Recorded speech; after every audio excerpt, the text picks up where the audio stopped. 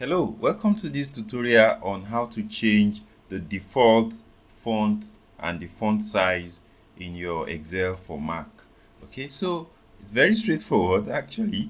You simply go to Excel and you go to preferences. The thing is, preferences hold the bulk of the settings that you would like to change as regards to the features, almost like the equivalent of options, in Excel for Windows. So I go to general, and then this is where you're able to change a bunch of stuffs around the general settings of Excel, and especially in this case the font. So if you have a default font you like to use, this is where you come and you change it.